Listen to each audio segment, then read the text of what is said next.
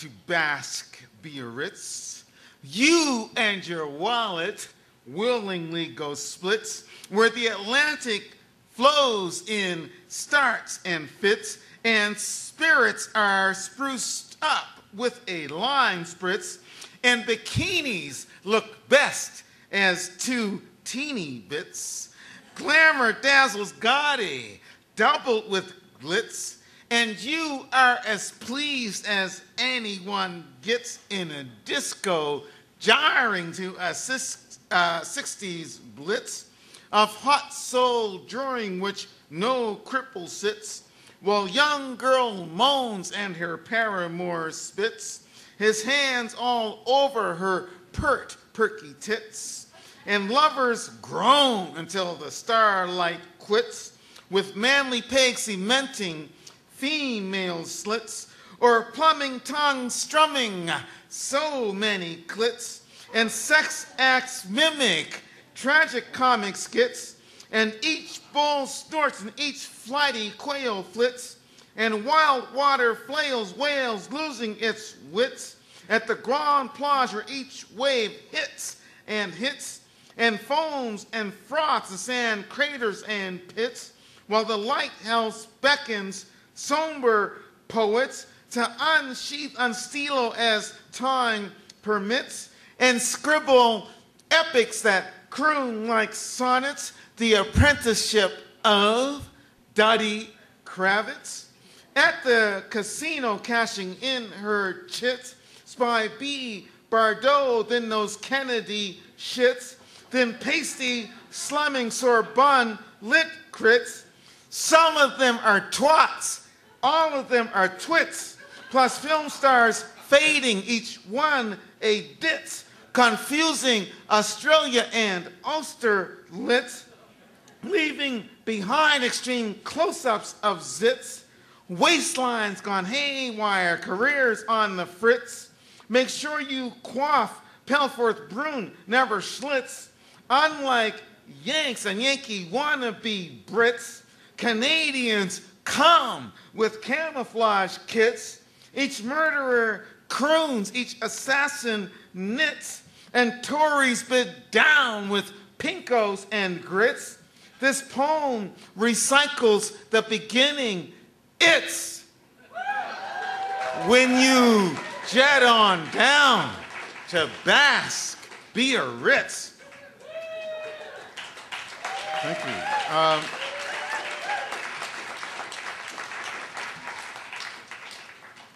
Red is the Côte d'Azur, the Black Sea, the Dead Sea. Red is goose-stepping gulls and overstepping dogs. Red is a bloody shit.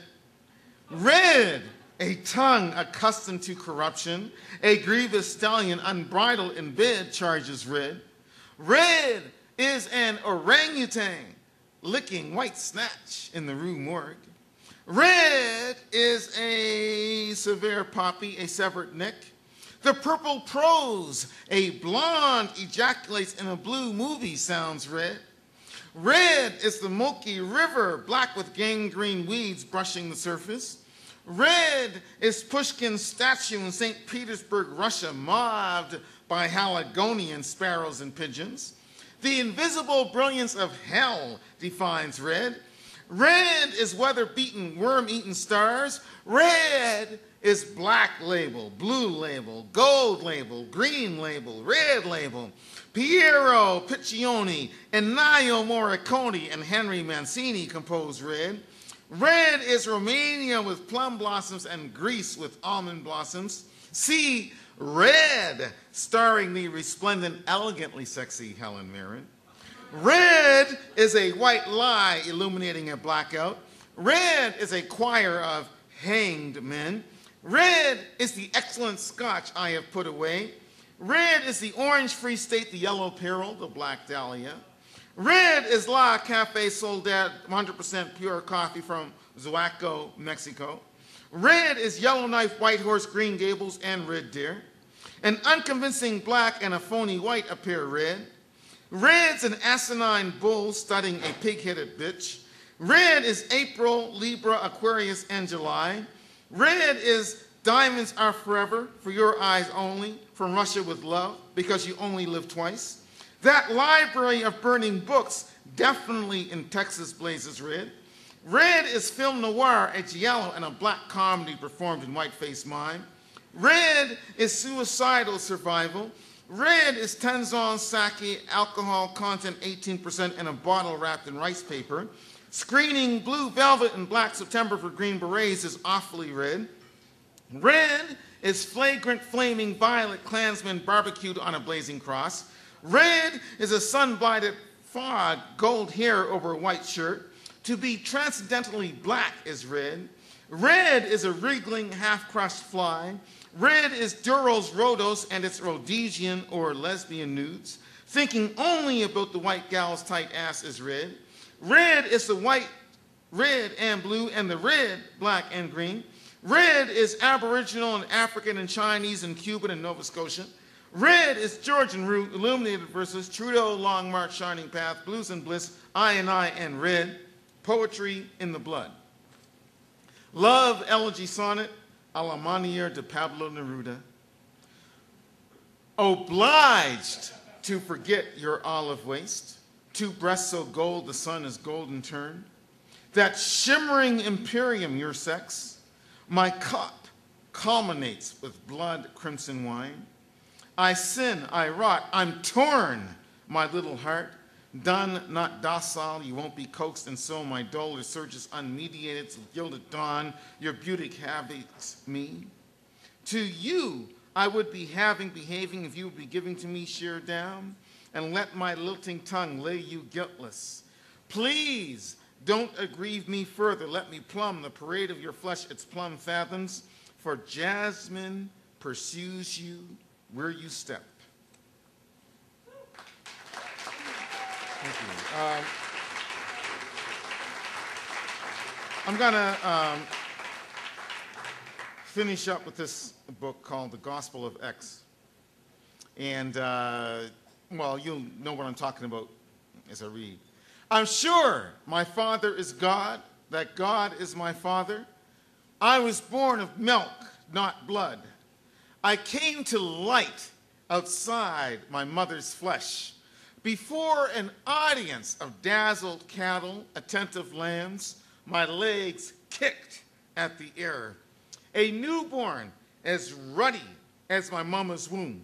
Truly, I was as infallible as any infant.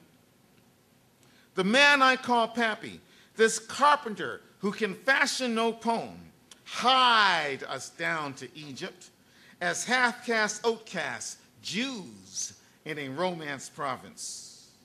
The story's told that a special star, a triangular moon like a diamond, blazing, directed our way, away from the blood-full belly of a satrap nervous of prophecies, who dispatched legions to hack to pieces a baby male population.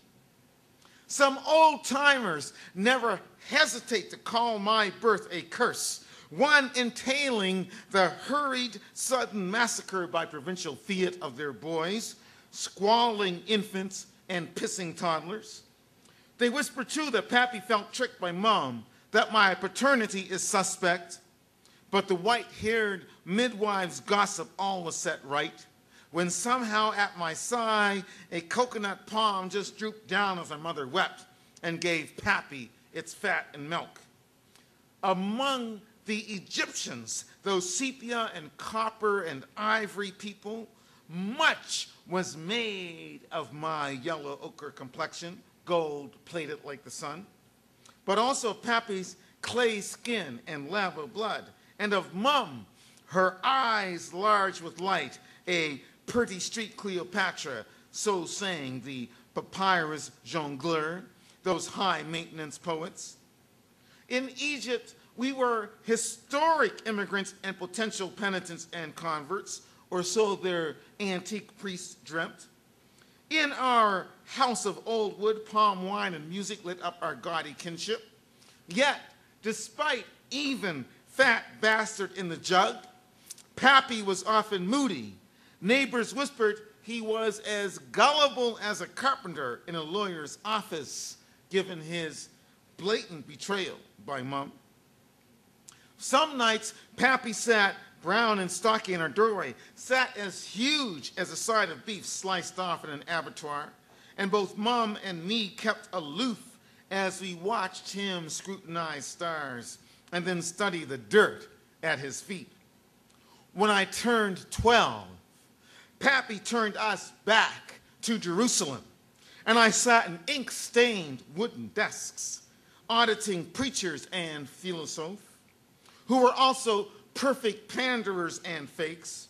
They spoke so lusciously they could almost sell a whore to God. Truly, they were poshly poetic, but their prayers rhymed finely with profit, P-R-O-F-I-T. When I bandied scripture with them, reversing their hypotheses, hypocrisies with their own verses, I'd frighten the fuck out of them. And they'd holler, "Who the hell you think you are, an apprentice Messiah?"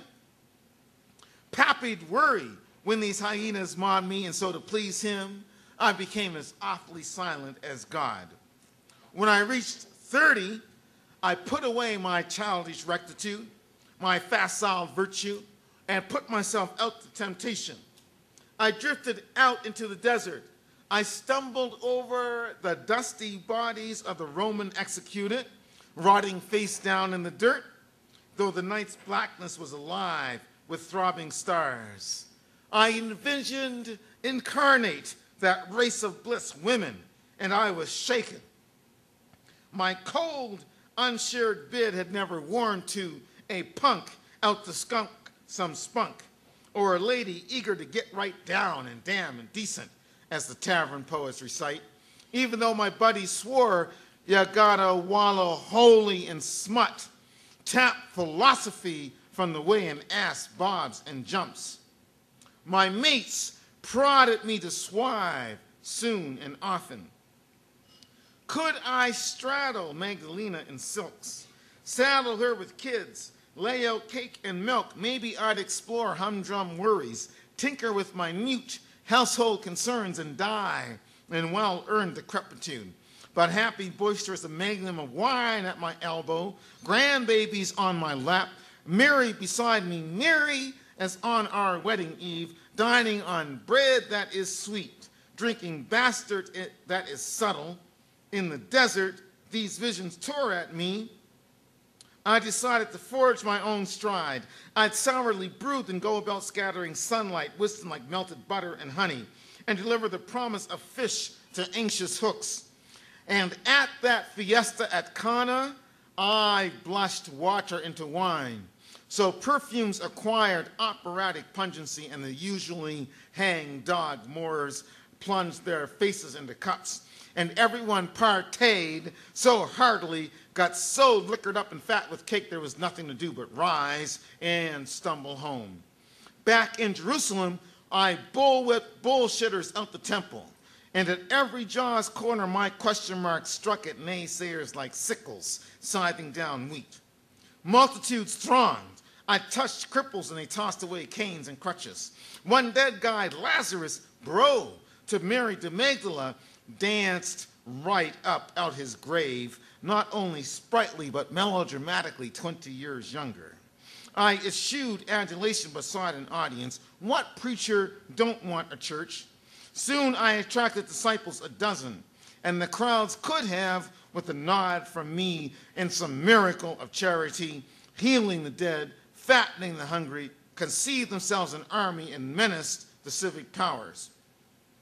I set a direction for poverty, and my nominal coterie and I went about virulently penniless. Yet fame won us feasts and flowers. Those I saved from sick beds and cemeteries celebrated us with gold.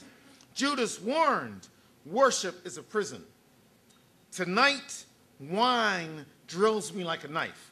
Peter, that rough saint, breaks a hunk of bread, handsome to stave off our allotted rotting.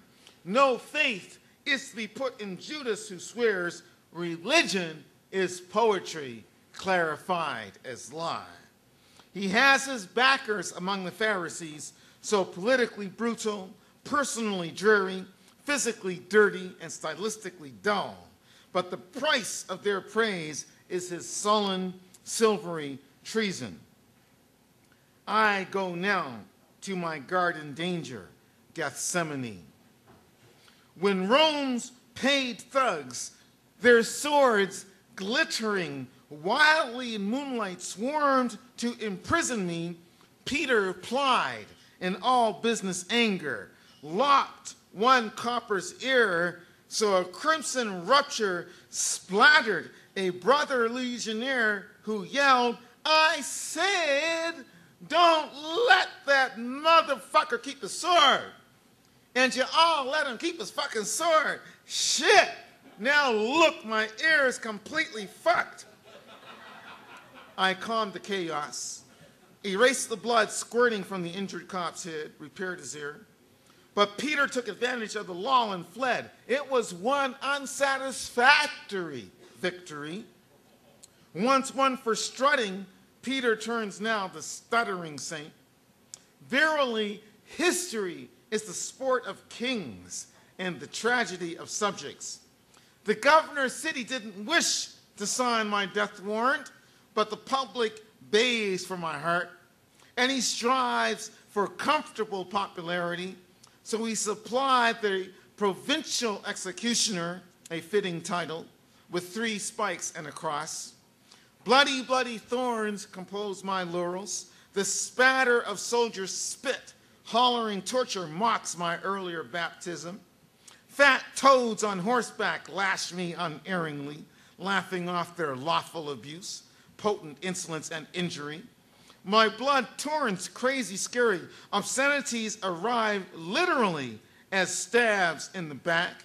I witness face-to-face hatred theirs, suffer back-to-back whipping so goddamn undiplomatic, but I yield no oily hells to anoint my disabled majesty. Tragicomically, some of the very folks I doctored are gathered here now, hollering from my head. You'd think they traded in their crutches to help carpenter my crucifix. Now, under this gray tempered steel sky here in Golgotha, sunk deep nails pierce and splinter my limbs. The winds go hoarse, crying despair and regret. Centurions gamble in open tents made of blankets. Scholars who always curse me as crazy stand before me jeering. Their words rise up like a mob of fists. Was I wrong? I thought I had to orate or else deteriorate. Post my voice to hold lies at bay. But my answers, my quizzes, my rebukes have urged on my extermination. Because I discredited ivory tower talk, the doctorates discard decorum and hurl at me jokes, stones, and garbage, a bunch of kiss-my-ass projectiles. A spear's jabbed in me, I don't care about the bleeding. A woman serves me staggering vinegar, a reversal and a validation of Kana. Now here's Poppy sobbing, wondering why I don't just turn this cross into a chariot. And here's Mom weeping, and there's Mary thinking I've turned my back on her, on us, even though she used her hair to towel my feet, used her tears as oil. Yes, I'd like to strut, then droop with luxury, enjoy a gold leaf orgasm with Mary, plumb her no doubt honeying hips, share wine-saturated cake, and make love filthier and filthier, louder and louder until the strophes, catastrophe of nectar. My destiny is to leave a bittersweet corpse, but omit any obit in favor of this gospel. Ah, God, my sweet God, my separation from all the world, this midnight darkened sun now in, mirrors a lover who eyes a girl but spies the bones beneath her skin, that visible mortality, refuting lust and lechery. Don't muse on doom, but know the grave fulfills its promise. Every eye is a ghost story. You explain yourself, but your presence and the moral is pain. Each and every origin is Genesis. in repetition. Gehenna prophesies by Eden. The earth trembles and shudders. Light sluices down black holes. The stars collapse like dominoes. Against this deep violet sky, I want to know I am. Before I become, I was. The world creaks on in its bloody course. Nobody feels anything quite painless.